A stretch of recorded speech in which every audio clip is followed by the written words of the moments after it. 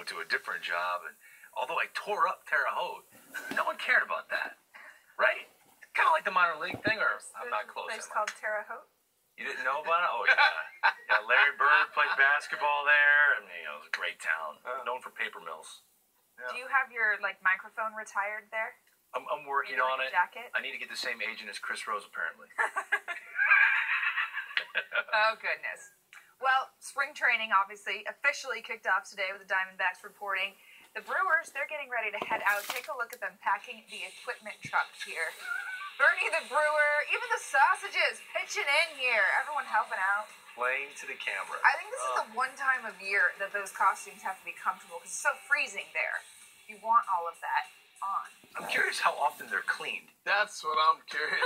Those things are funky, man. Woo! I just want to put one on and go down the slide one day. If anyone's watching Miller Park, I want to go down the slide. I know it's not allowed. I'm sure they'll do that. That would be good TV. That is the one ballpark I haven't been to, Miller Park. Really?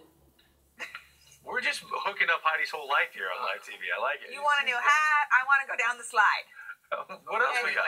What else we got? We are going to have Milwaukee. Trader Jack McKeon is going to join us. Love He's going to talk about the Scouts dinner, which you can watch right here on MLB Network tonight. And MLB.com's Tracy Ringlesby will join us to talk Pirates. You guys had them slided in those Dakota projections yesterday. Well, we didn't. No. It's all great. The Baseball Prospectus did that to the Buccos. Contact us if you're upset about that, right? Yeah. I want to hear voicemail. 877